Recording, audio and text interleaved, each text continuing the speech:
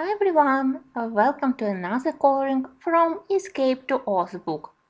After I finished China wall picture, I made another unexpected choice of picture to do next.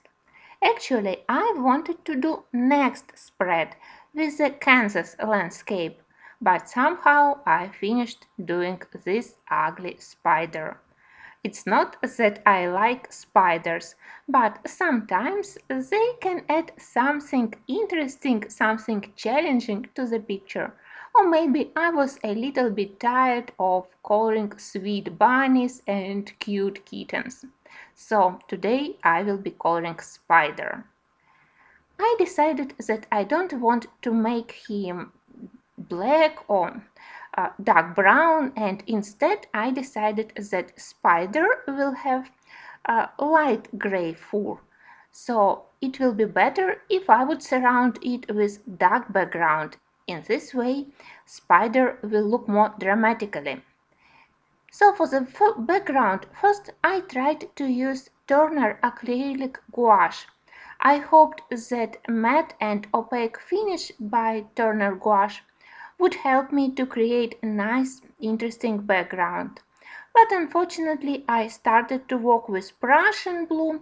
It was too light. I didn't have darker blue color in my set. So after a couple of minutes, I switched to watercolors. I selected two watercolor paints. One is my favorite blue. It's White Nights in the Thread Blue.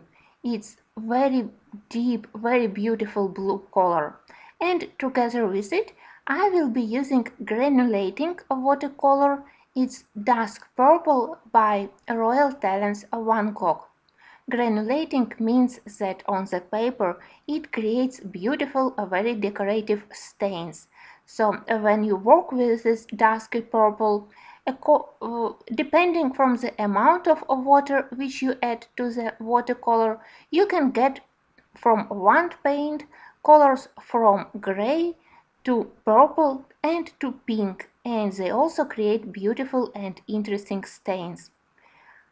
Sometimes I used them separately, sometimes I mixed them in different proportions. So on the background I got some deep blue and some violet and some purple areas.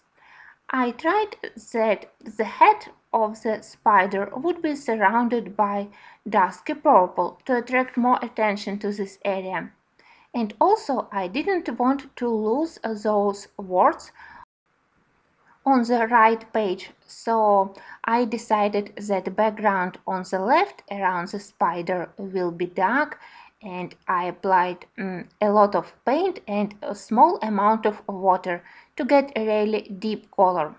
But around the words I used very diluted paint.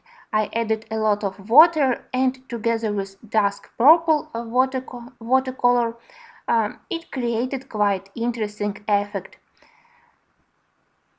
I wasn't happy that some of the most interesting animals are situated in the central part near the spine of the book, but I hope that I still will manage to color them. I decided that to color tree and grass and leaves isn't very interesting for me. I don't want to do it with pencils. I want to save my time.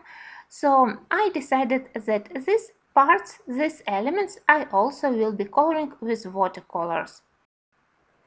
For the spider, I decided to use several Polychromos cold gray pencils, from cold gray 2, which is very light, to cold gray 6, which is almost black.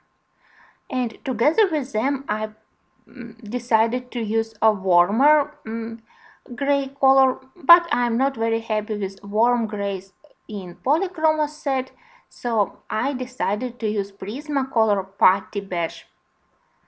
Another problem here is that apart from my gray spider, I will need to do a lot of gray animals and birds. Here we have owls, lemur, wolf, rabbit, and for all of them I will also need to use gray colors.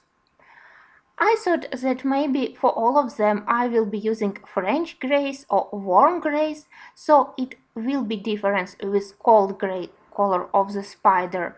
But still I decided that my spider has to have more dramatic look, so in the end I added a little bit of Polychromos cream and a little bit of pale yellow gouache paint. I think that I simply didn't want to make my spider to look totally disgusting, and I hoped that soft cream color will help my spider to look more charming. I hope that you like my start of this spread. It was very refreshing to work with watercolors after so many pages done only with colored pencils, so I really enjoyed it, and I definitely will be doing another spread from this book.